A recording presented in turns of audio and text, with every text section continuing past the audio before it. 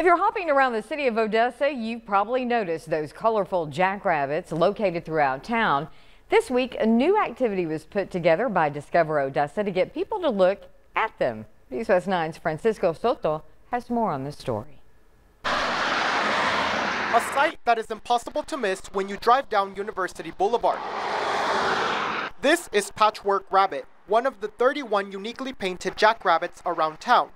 Now you have a chance to get to know them. This week, Discover Odessa launched the Jackrabbit Jamboree Trail. This is a way for people to discover local art and new places around town.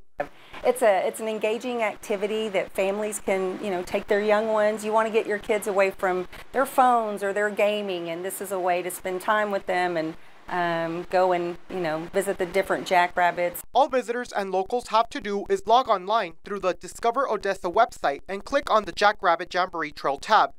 Another thing that the director for Discover Odessa tells me is that some of the jackrabbits are not even located that far from each other. For example, this one next to me is called Uncle Sam Rabbit, and just a few steps that way, you can find one called An American Tribute. People who find 16 of the 31 jackrabbits will receive a free plush rabbit from Discover Odessa. All the jackrabbits are uniquely painted and have a plaque with their name in it.